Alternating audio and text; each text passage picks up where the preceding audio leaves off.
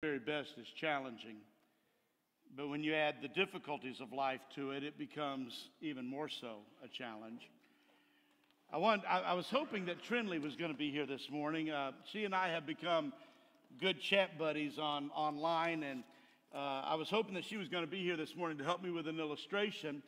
But since she's not, I'm going to have to find another volunteer to help me with a little thing this morning.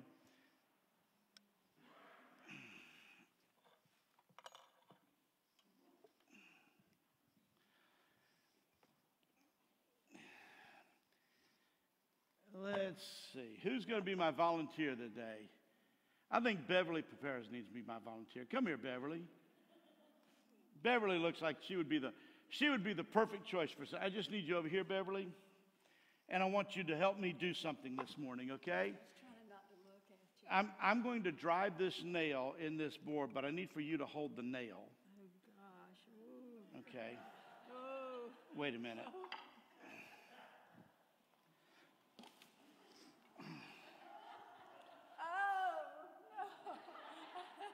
No? Oh, no, Steve. You don't trust me? Well, kind of. But common sense says don't do that, right? Okay. You know what? I would really kind of hope that she'd just drop the nail and run, but she didn't do that. I know Trinley probably would have. Three things come together in that little illustration that are important to us. For us to understand today that these events happen. This hammer may not have hurt so bad, but that big hammer would have hurt a lot. Have you ever hit your thumb with a hammer? The three things that come together that need to underlie what we're talking about today is this. I asked her, do you trust me? And she said, yes, but not really. The look on her face said, I trust you because that's the answer I'm supposed to give, but I really don't want you to swing that hammer. The second thing that came to play here was fear.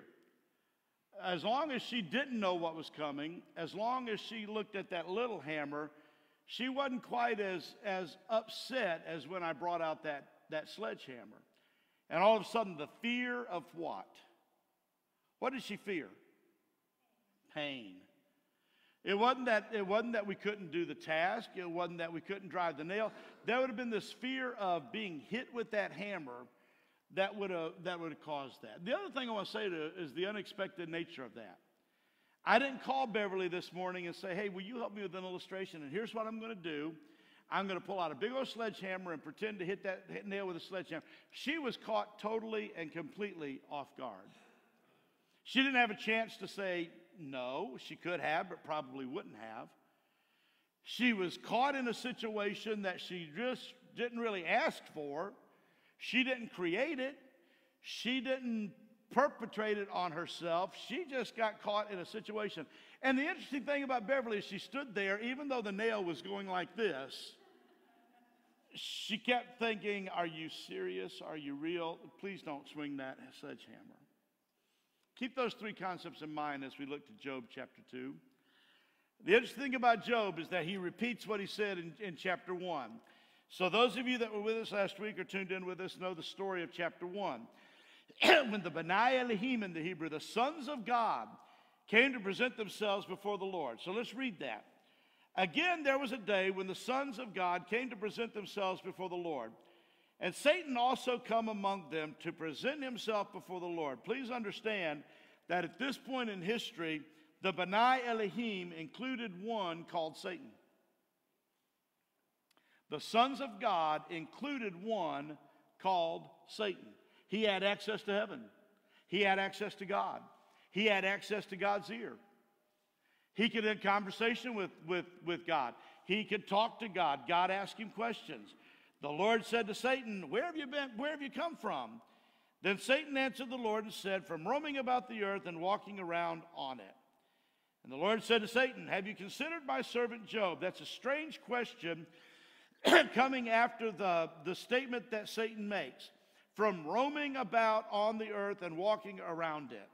The idea here, or the innuendo here, is that Satan has been walking around on the face of the earth, but with a purpose. My purpose, Satan would have said, if given the opportunity, is to say to you that this creation of man has been a total failure. That I can't find any really good people on the face of the earth. And in the midst of that, God says to Satan, have you considered my servant Job? For there is no one like him on the earth, a blameless and upright man, fearing God and turning away from evil. And he still holds fast his integrity, although you incited me against him to ruin him without cause. In chapter 1, we know that all of his cattle was taken away. We know that his children were taken away. We know that his property had been destroyed. Everything about Job had come to a collapse in his life. His whole world had fallen apart. And now God is saying to Satan, he's still holding fast. You still haven't, there's not enough that's happened in his life yet that has caused him to turn from me. Now think about that for a moment. Everything in Job's life had collapsed. Everything of significance had been taken away from him, and yet he still held fast to his integrity. Satan answered the Lord and said, skin for skin, yes. All that a man has, he will give for his life. However, put forth your hand now and touch his bone and his flesh, and he will curse you to your face. Now understand the transition that's taken away from there. The pain that had come upon Job to this point was stuff. You might say his children was a little bit closer to that, but the idea was Satan said, but you haven't touched him yet. If you were to touch him, if you were to take away his help, if you were to make life painful for him, he will curse you to your face. And so the Lord said to Satan, behold, he is in your power, only spare his life. Then Satan went out from the presence of the Lord and smote Job with sore boils from the sole of his foot to the crown of his head. For someone who has had a single boil and knows what that is all about, I can only imagine the pain. Boils from the sole of his feet to the crown of his head. And he took a potsherd and scraped himself while he was sitting among the ashes. Then his wife said to him, do you still hold fast to your integrity? Curse God and die. What a wonderful wife. But he said to her, you speak as one of the foolish women speaks. Shall we indeed accept good from God and not accept adversity? Now understand understand Job's concept. We can't just get good from God all the time. There's going to be some adversity. We can't just accept only the good from God, but we also must accept the not so good. In all this, Job did not sin with his lips. Now, when Job's three friends heard of all this adversity that had come upon him, they came each one from their own place. Eliphaz, the Temanite, Bildad, the Shuhite, and Zophar, the Naamanite. And they made an appointment together to come and sympathize with him and comfort him. And when they lifted up their eyes at a distance and did not recognize him, they raised their voices and wept. And each of them tore his robe, and they threw dust over their heads toward the sky. And they sat down on the ground with him for 7 days and 7 nights, and no one speaking a word to him. For they saw that his pain was very great. Where do we go with this? Last week we talked about when our world collapsed, but what happens when the pain goes even beyond that? What happens when the difficult moments of life become painful, personal experiences? I want us to say something about Satan there, and you can approach this however you want to theologically. Many believe that there is a personification of evil that takes place, and Satan is the name of that evil. Whether you believe in a Satan that's alive and well and living among you, or whether you believe that evil runs rampant in our lives, it doesn't really matter. The bottom line is still the same. There's a part of life that is considered not good. There's a part of life that's evil. There's a part of life that's roaming the earth, specifically looking for trouble, specifically looking to make life difficult for you. Now, understand this story about Job. It's essential that you understand this, that God had removed his protection around Job. That God had said to Satan, you can do anything except you can't touch his life. And later on, Satan comes back and says, but if you give me control of his personal being, he will be so painful that he will curse you to his face. He will look you in the eye and curse you. Now, I want you to understand the pain that must have been there to bring Job to that part of his life. I want to go to another place in the New Testament and draw an analogy there also. There was a man of Gerasene, it says, that when Jesus crossed the lake, the man of Gerasene was so out of control that they had pushed him outside into the catacombs, the grave area. They had bound him up. They had chained him. He did harm to himself, and others had done harm to him. And I think this is a great illustration of what I want to say to you. That Jesus gets out of the boat and begins walking towards this man. And what is it that he says? Have you come to torment me too?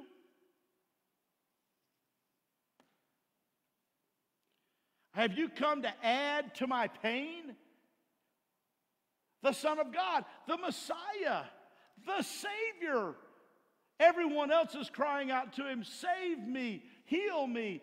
Give sight back to my eyes. Everyone else that recognized Jesus saw him as someone who could change their painful situation, but this man had passed the point of no return. I hurt so badly that I can't even see hope in the Son of God. I can't even see hope in the Messiah. I can't even see hope in the one who is able to take the pain away from anyone. Do you understand that there's that limit? There's that moment that I'm talking about. There's that part of life that's there. It's roaming the earth. It's looking for trouble. How does it attack us? It attacks us first and foremost physically. It attacks our body. And then it begins to challenge our patience. And then it begins to challenge our faith. And then it begins to challenge our integrity. And then it begins to challenge everything about us that has become the foundational parts of our lives. Satan's damage to Job left him with sores all over his body and a wife who doubted him. The painful moment had come for Job. He was scraping the sores, hoping to make them better. His friends arrive and they see him and they look at him and they what? They don't even recognize him.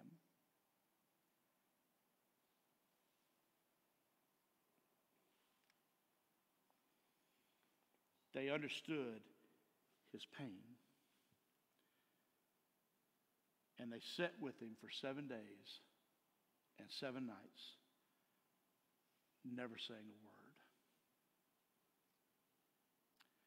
One of my first pastoral experiences in Orangeburg involved a young lady who had 2 children.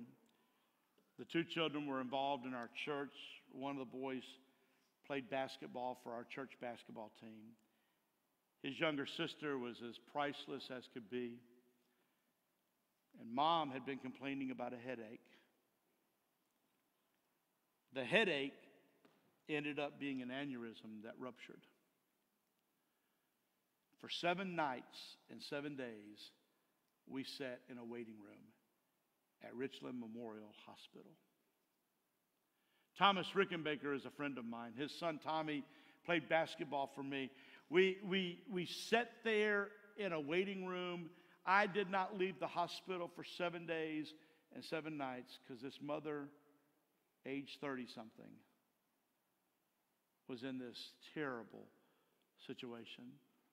His brother was there. Some family members would come and go. But many times in the night, in the early morning hours, no one would say a word. We could see the pain in his eyes. To say to him, "How are you doing?" would have almost seemed frivolous. We encouraged him to eat. We encouraged him to drink. We encouraged him to go away for a while, go somewhere else, get away from this particular moment in time. And yet the pain was so overbearing that oftentimes we just sat and looked at each other. That's what I want to describe to you today. I don't know that any of you are there, or I don't know that any of you will ever go there. I don't know that any of us will have the kind of pain that Job suffered, but pain is a part of life. It is something that sometimes unexpectedly becomes a part of our lives. There's a physical pain, and let's talk about that for a moment. His sores, he scraped his sores. He could not find relief from the pain and the itching. I had a boil one time on the back of my neck, and it was the most painful thing.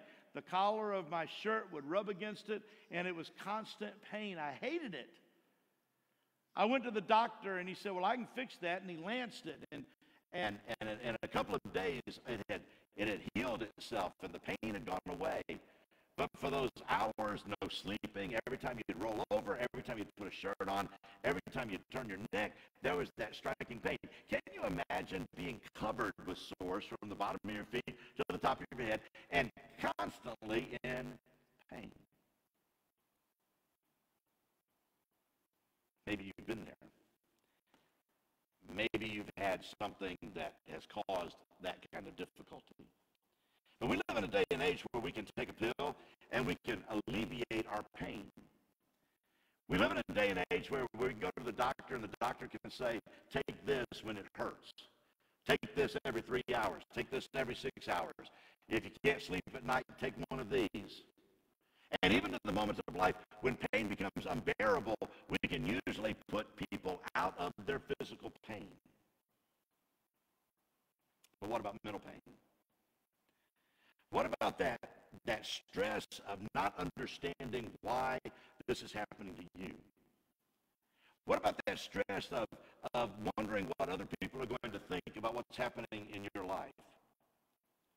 Many people assumed in Job's day that he had sinned against God. Now, I want to say something to you. Up until this point, Job has not sinned. Job chapter 1 tells us he was blameless before God. He was righteous. God looked at him and said, "Here is one human being that I can bring out of the surface that I think is a good guy. He's lived up to what I want him to be." It's not what Job did that caused sin. It was the attitude that Job approached it that caused sin. You see, we often talk about sin as being the things that we do. And we often think that a person who's suffering in life for some reason has done something to God, and God in turn is trying to get even with them. The circumstances of life and the evil wave hits us, and all of a sudden we're in these very traumatic times, and the first thing that people want to say to us is, "What have you done to God that has caused God to do this to you?" Over and over and over and over again, Job's 3 friends kept saying, "You might as well just go ahead and admit it, Job. You might as well just go ahead and say that you've done something and God is getting you." I appreciate John Leitner. I appreciate what he said just a few moments ago. That in those moments when we think that God's out to get us, we need to be reminded of his reckless love. There's no mountain that he won't climb. There's no shadow he won't dispel. There's no lie that he won't get rid of coming after us. Why? Because his intent is to love us, not to hurt us. The pain that comes, whether it's you making a choice and facing the consequences of it, or whether it's just the evil in the world that we live that causes the pain, it's not God who says, "I'm going to get you." Where did Job sin? Job's sin comes as when he begins to say something like this to his friends. Now, with friends like this, you really didn't need enemies. You know, these guys sit around there and they were saying those things that I heard people say to people who are hurting over and over again, and I just wish that they would be quiet. Sometimes we need to not say anything because what we say brings more pain. It's when Job began to say things like this. If God were here today, if God were standing face to face with me, if God were looking me in the eye, God would have to say, I've done nothing to deserve this pain, their sin. Sin is when Job put himself on equal level with God to say, I can look God in the eye and I will be right and God will be wrong. You see, the damage that Satan had caused was severe. It was difficult.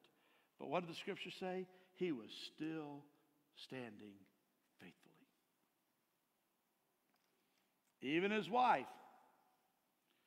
Why don't you just curse God and die? This is so bad. Why don't you just go ahead and put yourself out of this terrible situation? It would be merciful to you if you just went ahead and let God kill you. Do you see to the extent that this has gone? That cursing God and dying is a better option than where you are.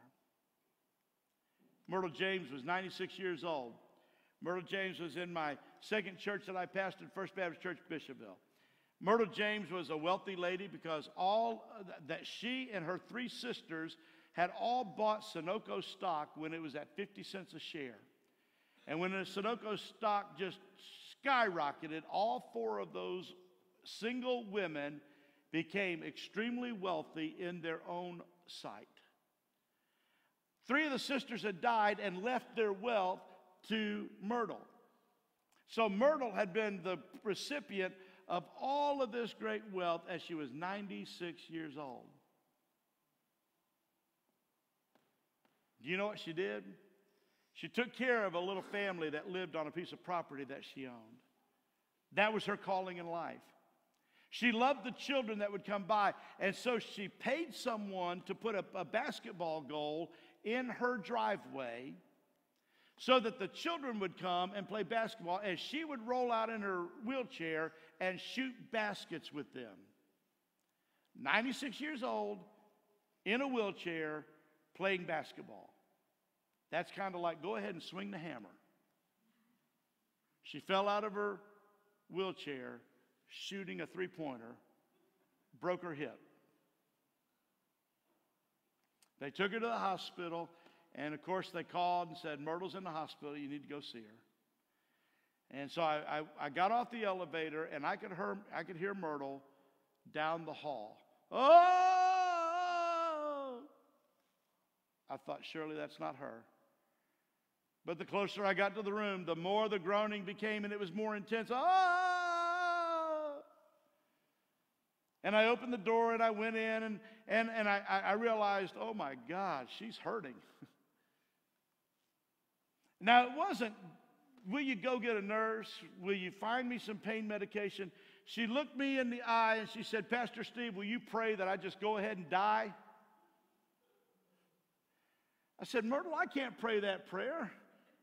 And she said, well, if you can't help, go on home. And that was Myrtle. I think she was pretty serious. She just wanted me to pray that she just go ahead and die. Have you ever been to the place in your life where just leaving it all has got to be better than where I am? But listen to Job's persistence. Even his wife said, why don't you take an easy way out, Job? His friends kept saying to him, what have you done? The emotions of the situation did not change Job. The logic that all of his friends were giving him didn't change Job. Job began to understand that this is something that I can't get a hold of. But he realized that his God was still in control. Even to the moment he sins, he still believes that God is in control. Even in the midst of the severe pain, even in the midst of wanting to die, even in the midst of all of this that had been dumped on poor old brother Job, his answer over and over and over again is God is still in control. He was consistent. He was not trying to be a godly man like everyone else. He was just being consistent in what he believed and what he understood. I can't think of the pain that maybe people have gone through. I had a very difficult time changing my clock back on daylight savings day. I did not want to give 2020 even one more hour. 2020 has been a rough year for a lot of people. It may have come home to you, I don't know. But there's been a lot of people in our country who have hurt. Much like World War II, much like the Vietnam conflict, much like other difficult moments that we've been in the history of our country. The Civil War, the tragedy, the hurt, the pain, the suffering, the mental stress, the physical stress, the emotional stress. And yet those who have made it through those are people who said, we still believe that when this is all over, when everything is finalized, when the pain will be no more, that our God is still sitting on his throne.